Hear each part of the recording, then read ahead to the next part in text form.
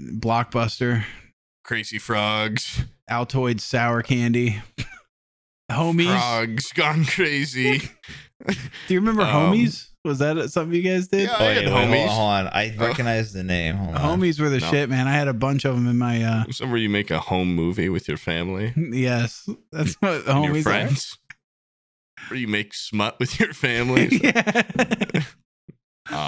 No, I never had that. No, Homies are like little. They're like little. Little men's. Little gang members that you get out of homies. You get them out of a. Wait, I think I do remember out of quarter machines. Yeah, or quarter something? machine. Yeah. It was like you get a little cholo out of a quarter Dude, machine. I think I do. I think they had the bowling alley.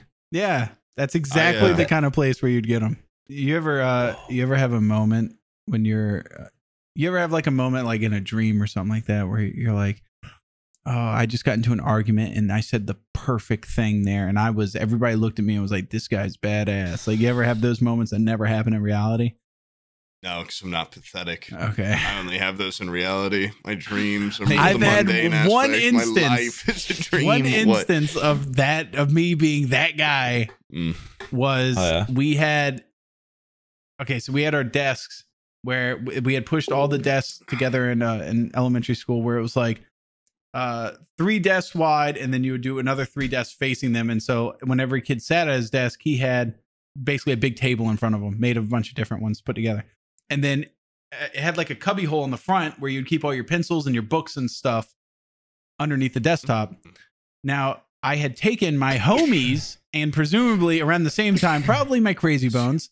And I bless you, Brian. And I put them down there and I arranged them. You know, I put my homies in like they're posting up at the corner. Yeah, I assembled them in an intimidating fashion because me and my 2 friends we would trade them and like kind of put them up on top, be like, hey, look at this guy, he's pimped out right here.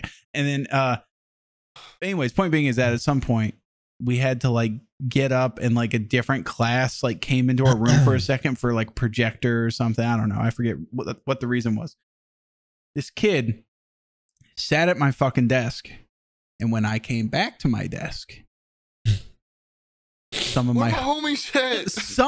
My homies were still there, but some of them were missing. And I was like, who took my homies? Quick, homies, tell me who did this to you. They never talked to the authority. Yeah, I was like, please, I'm trying to help you. I'm trying to clean this neighborhood up, and they wouldn't talk to me. And I was like, it was insane. So, but I noticed they were already walking down the hallway, and I told my teacher, I was like, someone stole something from my desk. Something unforgivable has happened. And the teacher said, really? I said, I know who was sitting at my desk. Teacher went around the corner, brought me with her, stopped that classroom in the hallway. And they said, Sam, who was at my desk? And I marched right up to him. I said, he was, and he took my homies and my silver, the most important color, paint marker. Because you ever remember having the JanSport backpack and doing the paint marker on there? Yeah. No.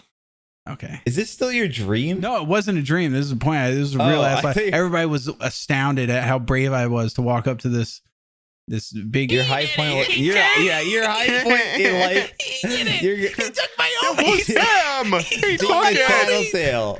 Give me my homies back. He had him hidden in his shirt, and his shirt was folded over, tucked up. Yeah. Did you kill him?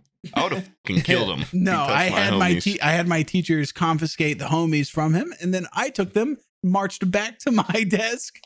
The hero of my own story. I hope he was at least arrested or expelled. Yeah. He faced no repercussions, and I looked like a nerd. You should have been flogged. No justice in this fucking world. I got back to my desk, and my 2 black friends I collected homies with said I no longer deserved the homies, and they said you throw that you in lost there. your homie I card. ever had a black friend. That was the last time. Just gotta make note that it has happened at some point. It has happened. And Sam swore off black people forever. That They confiscated my homies, and I said never again. Homies no more. Yeah. Wait, so what is this? And then in a dream, you had a perfect comeback? No, that was. What does this have to do with?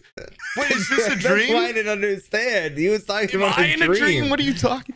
I thought you said. I'm saying in a dream. In a dream, everything happens the way that it should happen, and you walk out the victor.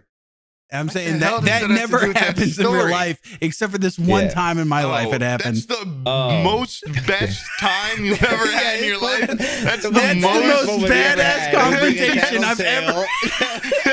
That's your biggest win in life. He narked on a fucking He's kid. got my homies. I narked on the homies.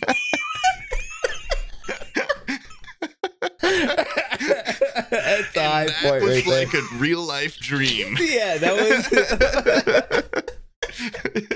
That was my dream come true. One time I snitched on the homie thief. And he didn't even get in trouble, and then I still lost them at the end. This is the best day of my life. Wow. What a W. You are pathetic.